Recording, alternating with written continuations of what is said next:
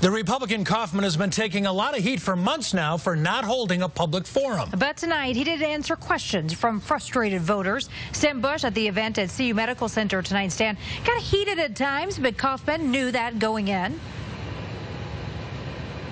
He certainly did, Karen. In fact, Kaufman's team tried to lay out some ground rules to keep the crowd in check. And the crowd certainly wasn't as rabid as we've seen them in the past, like, say, when that first travel ban was issued.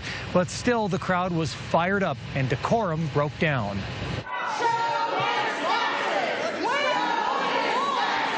Anger toward Trump overflowed at Republican Mike Kaufman's town hall, to the point where even the congressman began snapping back.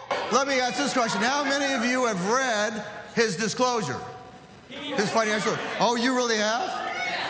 Then what is in the taxes that's not in the financial disclosure? This was Kaufman's first town hall since leaving through the back door of one in January. In this larger venue, he stayed an extra 45 minutes as the audience roared. What will it take for you to vote with your constituents and not your party?